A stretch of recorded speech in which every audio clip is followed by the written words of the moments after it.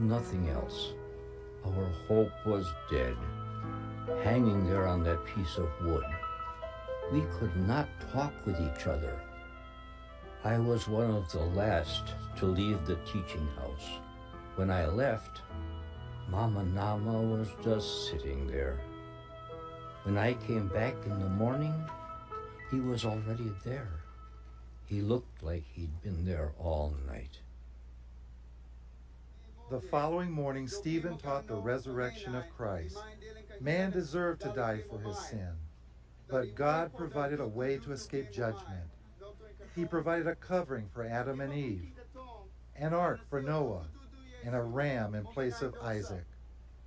Blood was applied to the doorpost to escape death in Egypt. Like the Passover lamb, the sinless Jesus was perfect.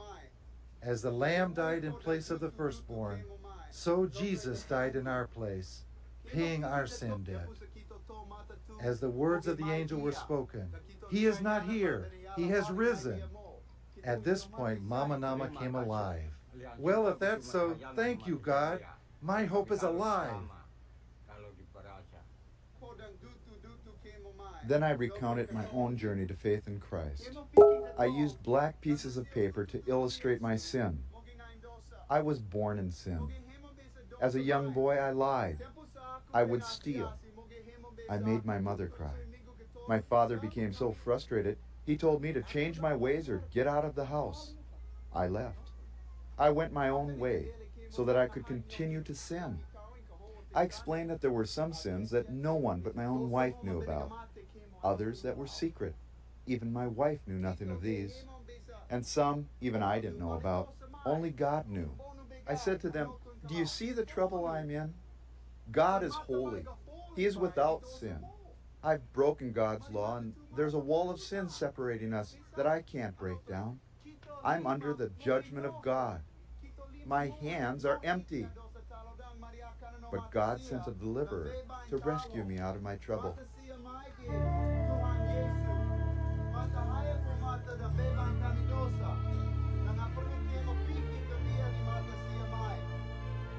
Jesus Christ, God in human flesh, took my punishment for me. He died in my place that I may live. God has nailed my sins to the tree. I'm free. Look, I'm clean. No one said a word for the longest time.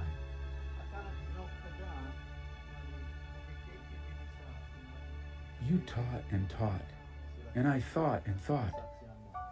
I was confused, and I said, "If this promised one is dead, who is there left to save us?" Then I heard that death could not hold him. I cried, "Jesus is alive to rescue us." Thank you.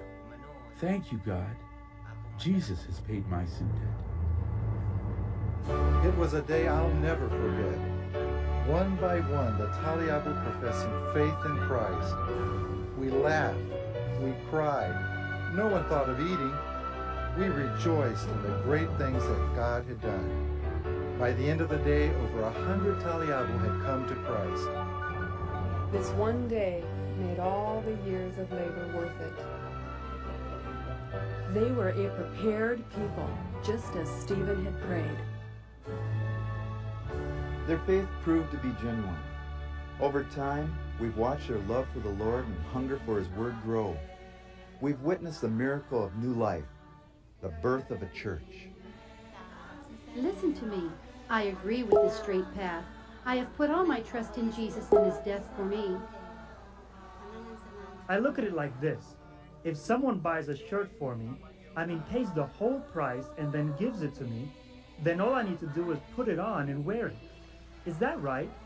Is there anything else I have to do but just believe Jesus? That He took all my sins away and now I'm free? No. There is nothing left to do. It is finished. It is the truth. There is nothing I can do to please God, to pay my sin debt.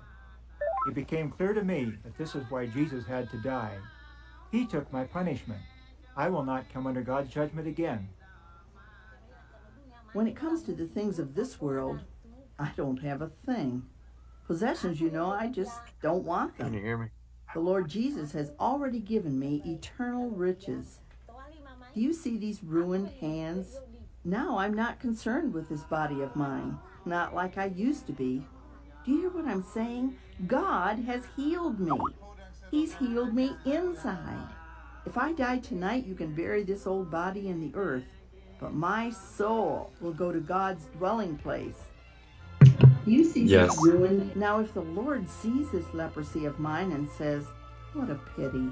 You are my child, but even though you're hurting, I won't take you yet," I'll still be thankful. I'll say, "Lord, you're my maker. I'm just waiting on you. My hope is in God. He has given me life." For a long time, we had looked for power so we would not die. That way of living bound us. We did not find life. Our ancestors were deceived, greatly deceived in this. We lived on this island like people in a black room. There was not one light to be found. We sat alone in the darkness, and then you came. We said, "Those two have a light." And so my heart pulled me. I wanted to hurry and hear the story. I wanted it. I cried for this story like a child cries for food. I listened and said, "Now I know. Oh, the wall of death, the wall that stands between us and God, Jesus has torn down." When I think back on our old ways, I repent. I regret what we did because we worshipped vain things. Then I had no way out, but now I'm on the path. Now dying doesn't frighten me because I finally understand why we live and why we die. I know now because of these words you brought. Otherwise, there's no way I would have known about living, dying, or this journey we are on. You brought the words, and the words gave us life.